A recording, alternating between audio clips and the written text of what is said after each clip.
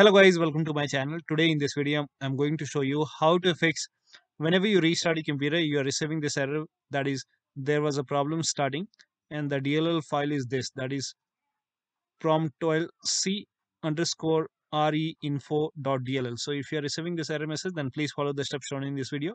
For this, open this link. Open this Autorun link. The link is provided in the video description. Open this link. Here you can see download Autoruns and Autorun SC. Click on it and this will download the zip file. Go to the download location and then make a right click on Autoruns and then click on extract all. Extract, and once this is done, open this Autoruns or Autoruns 64. Make a right click, then click on run as administrator. Click on yes to allow. Now click on schedule task tab. Click over here and then find these entry.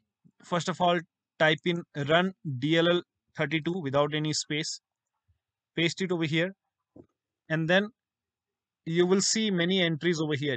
In my case, it's not there, but in your case, when you type in run DLL 32, if you see any entry, click on those entry one by one and look for any entry which reads pom12c underscore reinfo.dll. And then you have to go ahead and make a right click and delete that. Now, if you don't find anything when you type in run DLL 32, in that case, try this regasm and then find the entries. In my case, it's not there. If still you're not seeing anything, then type in regsvr32 and then hit the enter key. Now, if you see any entry, then you have to go ahead and find, you have to select the entry, and in those entry, if you find any reference which says prom12c underscore reinfo.dll, you have to go ahead and make a right click and then delete it. So when you find it, just make a right click and then click on delete. This is just an example.